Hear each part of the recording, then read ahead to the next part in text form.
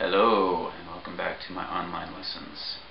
I am going to be doing tuning for this lesson. I am using the Boss Chromatic TU Chromatic Tuner tuning pedal. You can use any tuner, a little tiny tuner's totally fine.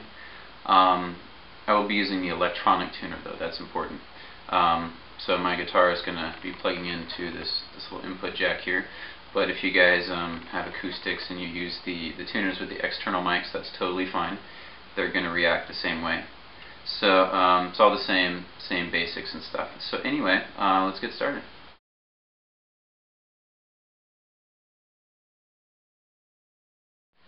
Okay guys, so I got the close-up here.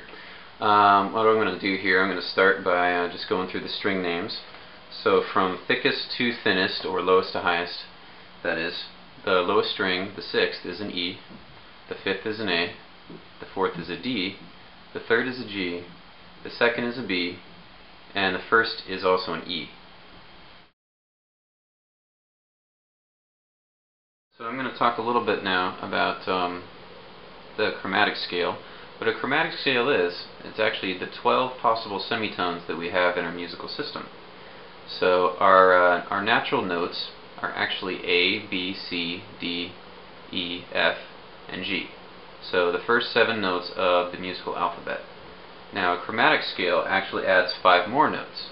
If we have our whole chromatic scale, we have an A sharp, a B, a C sharp, D, D sharp, E, F, F sharp, G, G sharp, and then it repeats back at A.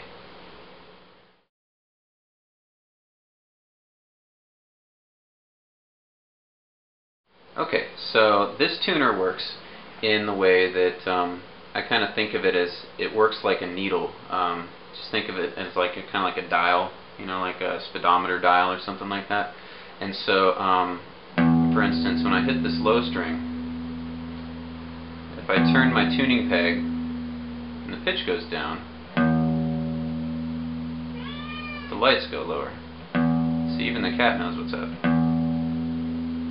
If the pitch goes up, the lights go farther to the right, kind of like it would if you're speeding up. Now the little yellow lights are just telling you which direction to go. They're actually arrows that kind of point inwards. So the idea is to kind of balance this in the center. Now before you do any of this, you want to make sure, of course, that the letter that's written is the letter of the string. So because this is the low string, this should be an E string, the low E. And this is pretty stable. I like to wait a second or two to make sure that the string kind of evens out and you get a nice solid fundamental pitch. Something else that you should do is cover up every string you play except the one that is ringing, because as the guitar rings, it's going to create some overtones from these other strings, even though they're not actually, you know, being strummed. Since the body of the guitar resonates, it's going to make those strings resonate, and you're not going to get as pure of a fundamental pitch for the tuner to work with. Exactly. So the next string is the 5th string, and this one's actually in pitch. I'm going to get it out of pitch just so we can work with it. So we're significantly lower. Now if you look, it says G, and it's all the way at the right side, which means we're in the upper register of that G note. So what you need to do is take the chromatic scale and ask yourself, well, should I go all the way down to the A that's at the bottom of that scale, or should I just go up 2 semitones to get to A? So now I'm on a G sharp. That's what the little dot to the right of the G is on this tuner. That represents a sharp. So it's going to go all the way off the register of the G sharp, all the way into the lower register of the A.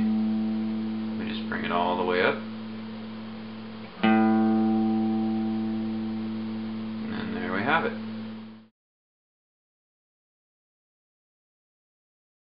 Okay, so I think that just about covers it. I hope that was a moderately entertaining video.